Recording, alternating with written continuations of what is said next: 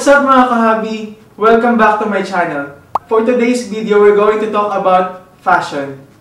And to make it more exciting, in-invite natin si Roms for a challenge. We're going to make a style challenge. So what are we waiting for? I-welcome na natin ang ka-hubby natin na sobrang matinik pagdating sa OOTDs. Welcome natin si Roms! Hello! Ayan. So, kumusta ka naman? Okay naman. Ano ba yung challenge na to? So, meron tayong 10 style categories. Alam ko ba yun? Announce ba siya? Hindi siya announce. So, it's a surprise. So, ito-challenge natin si Roms. Tingnan natin yung yung expertise niya pagdating sa fashion. Meron tayong 10 style categories, tapos bubunot ng isa each of us. Tapos, kailangan natin i-execute yung category na yon. Tapos, explain natin kung bakit ba yun yung isinuot natin. Okay. Dito ba tayo pipili? O, pwede kang pumasok sa wardrobe. Sa wardrobe, okay. So like kahit ano yung pipili lang ako, gano'n. Pwede kami gamitin yung kay Madam. Sure, simulan na natin. Bato, pigit. Kailangan mo pumigit. So, ang nabunot ko is Denny. See ya later! Ayan na! Tada! Wow! Denim! Dinim? Ang dinim-dinim naman.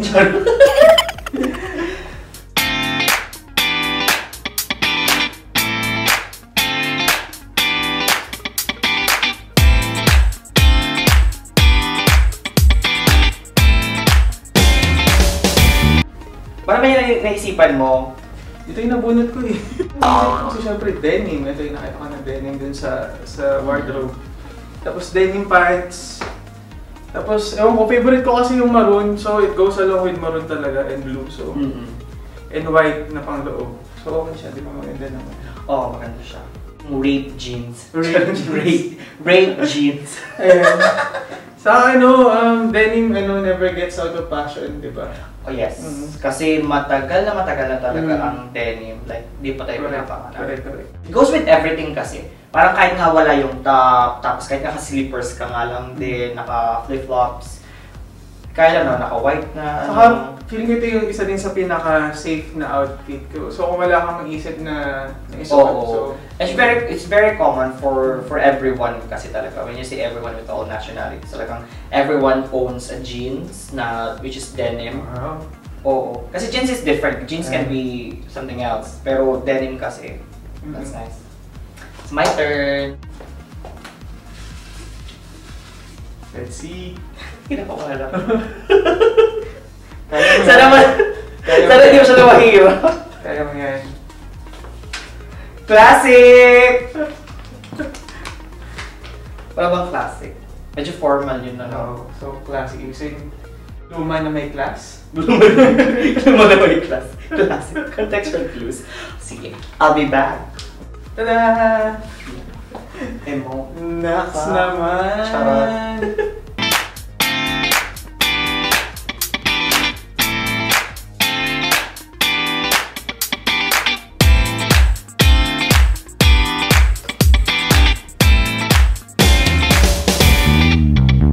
Favorite color ko din kasi ang maroon, red. Yeah, gaya. Hindi. Saka medyo classic din talaga siya tingnan. Classy din talaga siya. Siguro yung minix ko sa kanya is yung touch of gold as well. Kasi knowing gold kasi din siya. It's indestructible. Charot. Hindi, I mean like classy and classic din talaga siya. Medyo nag-tone down lang ako pagdating dun sa shoes. Kasi yung iba kasi parang mag-formal yung shoes. So medyo, alam mo naman ako, medyo sneakers type talaga akong guy. Kasi mas gusto ko yung komportable ako dun sa suot ko. Diba sabi nga nila, comfort before fashion. Yes. Pag sinabing like classic, like classy siya from the word is like classic. Hindi. Parang classic kasi is yung elegant, gano'n. Like high class, gano'n. With class. Pwede. Bunot ka na. Huwag mo tinda. Preppy. Ano ang preppy? Prepare ka na. Come in. Preppy style.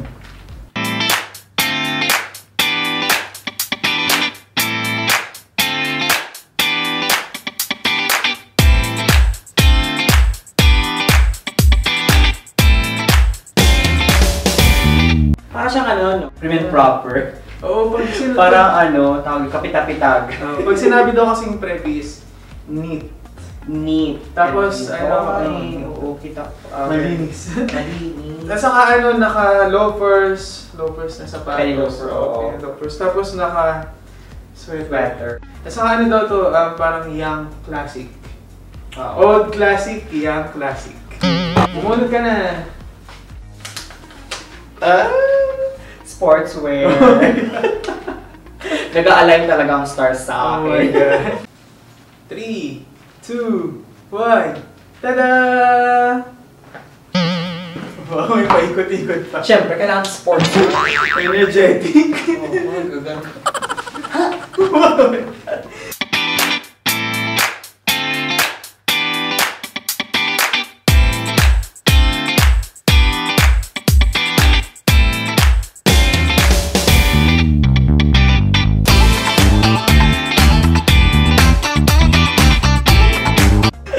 Di ba sabi ko na sa'yo, favorite ko talaga ang red. Yes. So yun, para kasing very trendy lately din talaga ang tracksuit. Tracksuit. Oo, tawag kasi dito tracksuit siya. So, track and field. Yung mga talagang pinagpoporma talaga siya. Pero di ba yung sportswear is dapat is pang-active? So pwede kang tumakbo na sila yun. Papawisan ka talaga ng ganito. Siguro kasi pagdating sa sportswear is, kahit ano, pagdating sa fashion mo doon, pwede kasi naka-shorts naman, tapos may iba yung running shoes mo. Depende rin kasi kung ano yung focus mo dun sa workout mo on that day. Diba? Not necessarily na pagka ganito is magba-badminton ka or magba-basketball ka. So, pero itong forma na to is sportswear na pwede rin pang forma. Yes, actually. As you can see, parang madami din talaga kasi susuot na lately. Pero sinusuot ko kasi siya pagka practice ng sayaw, kasi as you know, I'm a dancer, so... Saka ano, komportable. Oo, komportable sa suot. Kasi pinapawisan talaga ako pag ito yung ginagamit ko siya, kasi iba din talaga yung texture niya sa loob. It's really nice. Tada! Baka ito pa rin. Ibang-iba from preppy, tas bigla ka magra-rockstar. Oo, hindi. Actually, kung marami nakakilala sa inyo pagdating kay Aldrin, hindi talaga siya masyadong sa punk or sa rockstar. More on, yung monochrome yung mga styles niya. Saka more on conservative. Oo, very conservative kasi. Virgin.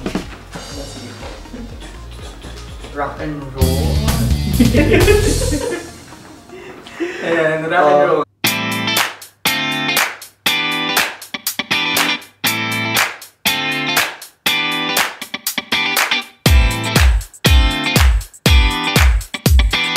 Tell us about your outfit. I'm wearing... Charot. Who are you wearing? Mostly kasi kapag ka rock and roll, di ba? Or rockstar, black. Yes, automatic siya na black siya. Black, tapos... actually, naghanap ako ng leather jacket kasi wala akong nakita ng leather jacket. Oo, wala tayo na. Hello. Tapos mostly black. Nagustuhan ko nga siya kasi feeling ko pet-pet ko. Oh, it's just really new to me. And for sure, kahit sa kanila. Very wrong. Ano yun? Ayun, ganun. Hip-hop pala yun. Pero all in all, maganda naman siya. Ganda yung combination, yung color, yung pagiging monochrome ng black mo. Kasi different shades of black siya. Parang light, medium light, super dark, parang dark. tapos may mix ng gold ng konti. Oo, yes. Oo, maganda siya. Maganda, di ba? Rockstar. Saka iba kasi, parang with black, kahit saan pwede mo siyang ibagay din. You can never go wrong with And black. can you always be a rock star? Sumukha na ako rockstar. Ano ako rockstar? You rock my world. Charot. Bawal naman dahil. Pwede ba lahat? Lahat ko na. Chic. Oo, magmukhang chic. Mamaya, mag-heels ako. Oh my God. I'm not gonna ready for that. Paano ba yun? Paano pag chic? Wait lang. I have something in mind. I'll see. Pasok! So, yan. So, yun pala yung chic.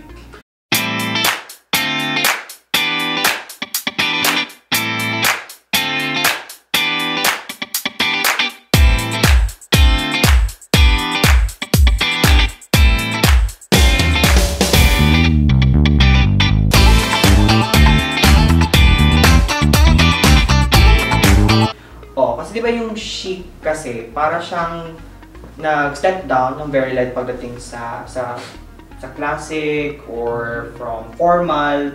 Para siyang mix na, para siyang in between ng cocktail or ng super dress down ng mga jeans pala. Para siyang in between ng mga streetwear saka na formal. So, ibig sabihin semi-formal, parang ganun? O, parang ganun siya, na semi-formal siya. So, para medyo hindi siya super formal. So, tinuloy ko siya. Just maganda naman yung loob niya, in fairness. Tapos malaking-malaki to. Eh, yung sapatos? Yun. That's so... siya. Tapos naglagay lang ako ng t-shirt sa loob kasi para mas mukha siyang super dressed down. Ang ganda ng pattern ng pants, no? Oo. So parang mahalaga kasi yung color coordinated din. Depende sa outfits mo na medyo magja-jive siya lahat. So parang may black ka, di may black ka dapat. So maroon, gano'n. Tapos meron kang pambasag. White.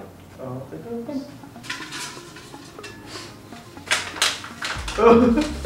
Color black. Ayan na po siya, ang ating color blocker. Color block outfit.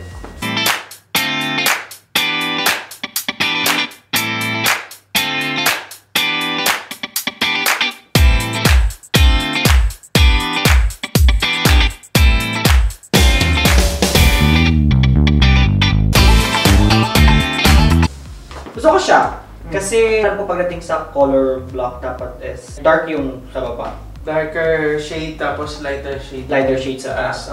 So sakto lang na mustard yellow yung sinuot ko tapos maroon yung pambaba.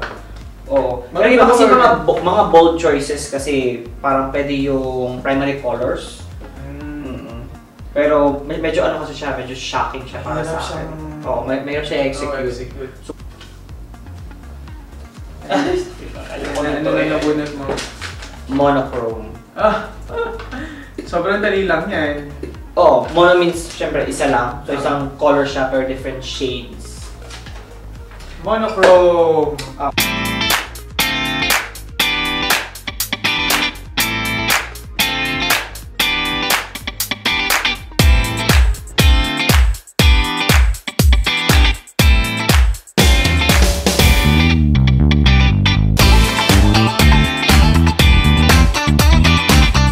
Parang powder pink.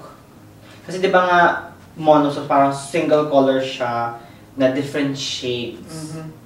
So literally dapat iisa yung shade of colors niya parang. Oo. So sa shoes siyempre wala naman ako nakitang pink.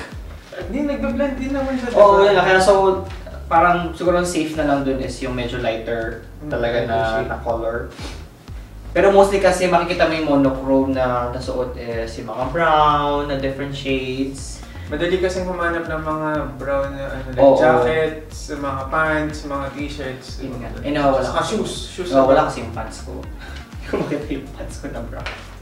So, sige, ito na lang, powder pink. Saka yung black na suot mo na. So, matalo ako doon. Pero yung mga common, di ba? Yung black, kasi different shades of blue, brown. So, paano pag white? Pwede din naman kasi yung sa white. All white? Oo, meron kasing all white na medyo white. O kasi for sure, hindi naman siya tulad-tulad ng fabric. Diba? Medyo white, off-white, super white. Super white. Actually, tulad siya ng fabric.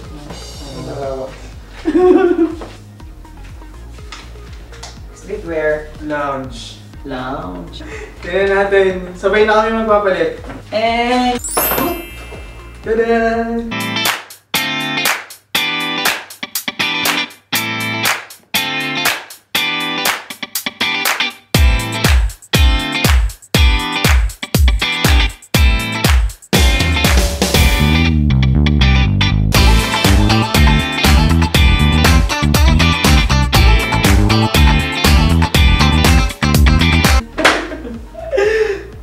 Yung loungewear. Oo, napaka-comfy niya. Halos inaantok na ako dito sa suot ko ngayon. Sweatshirt, sweatpants. Sweatpants ba yung tawag dito? Iba pa ba yung jogger pants? Parang jogger pants siya kasi yung fit siya dun sa dulo. Napaka-comfy niya talaga, as in parang hindi na ako matulog. Actually, itong dalawang outfits, no? Pag yung streetwear, kasi kahit ano ilagay mo yung mix and match mo and everything. Parang dito kasi t-shirt o so, tinawag ito na lounge kasi parang kang... Ito yung suot mo kapag ka nasa lounge ka. Oh. Tama, di ba? Like kapag kunwari magta-travel ka or... Oo, kasi syempre pagka travel, di ba, parang mas dapat comfy ka. Comfortable niya. Ito na sa streetwear, ganun din. So parang medyo denim din siya na fabric, pero different colors lang din. Tapos mostly yung medyo loose siya ng konti. So mas feel ko kasi yung fit na. Anong pinagkaiba ng casual saka sa street fashion? Pareho lang siya halos, no? Casual kasi medyo, depende rin kasi siya sa suot with regards to yung sa styling, yung sa fabric din niya. Hindi kagaya ng ganito, obviously streetwear siya. Pero pagka iba yung nilagay ko like blazer na siya, so parang iba na yung fabric nun, di ba? So mostly casual na siya. Medyo mas polo, mas formal na konti yung mga casual dress. Kapag street, yung mga shirts, gano'n. Pero pag street, parang iba yung mga t-shirt niya, loose shirt, hoodies, kaya pwede rin to. I see. So yung makita mo talaga sa kalsada. Oh. So dito natapos yung challenge natin. Ano sasabi mo? Kasi ako medyo na-challenge ako kasi iba, ang hirap lang siyang pag hindi mo siya feel, hindi mo talaga siya ma-execute, makikita na parang hindi ka masyadong komportable dun sa suot mo. Kasi as I always say, whatever you wear is who you are. Di ba? Kasi totoo naman, kasi kung magbibigay tayo ng unsolicited advice with regards to fashion, is para bang hanapin mo yung icon na ina-idolize mo, tapos pagka nahanap mo na yung mga damit na gusto mong suotin, syempre you have to try it on before you even go outside. It would be much better kung suotin mo siya, look yourself at the mirror. If you feel better, take a picture para bang how do I really look sa photos. So maganda. Saka feeling ko for me, parang walang maling fashion. Wala naman fashion. Kanya-kanya tayo ng style. Hanggat na-execute mo siya ng maayos, saka komportable ka, okay yun. Yung tagay number 1, komportable ka sa sarili. Komportable ka, yes. Parang pagdating lang din yung sa skin, with regards yung parang sa skincare na tinuro mo nung nakaraan. Parang if you feel better, if you feel good about your skin, then you'll look good, di ba? Don't be afraid to try something else. Oo, yung mix and match, tapos try like bold ideas, di ba? Risky. Correct. Kasi mahal mo ikaw yung mag-set ng trend. Tama. Diba? Nabasa ko nga yung isang quote, parang sabi nila is, fashion is like food, don't stick to the same diet. Or same menu. Kasi mali mo, baka pwedeng, yun nga, gaya kanina, yung monochrome, I haven't tried that forever. Since birth. So for some mo matry siya, parang okay naman, so maganda rin pala tinan sa akin yung mukha kong malinis. Sabi ko sa'yo diba? Sabi mo dati pangit. Kasi di lang ako komportable no? Pero kanina kasi, parang na-try ko na siya, tapos yung picture na tayo, so like, it really looks nice. Yeah. Ito din, sobrang komportable. Familiar ka ba dito? Lobo na lang mo. Kasi magme-makeup ako, naka-red pa. So yun, so kung may mga fashion advices din kayo, so comment down below. As in? At saka disclaimer lang ha, hindi po kami fashion expert. Like, nagbe-base lang din po kami sa mga ina-idolize namin o sa mga nakita namin. Yung mga favorite mga celebrities na favorite mo, sa mga iconic na mga YouTuber din, sa Instagram, sa Facebook. And so less, pag minsan kasi, ikaw lang din talaga makaka-discover na sa iyo ng fashion. Tama ka dyan. So, sana nagustuhan nyo ang video na ito. Kung bago ka lang sa channel na ito, huwag mo na kalimutan mag-subscribe at i-press ang like button. And don't forget to ring the bell! Bye! Next time ulit!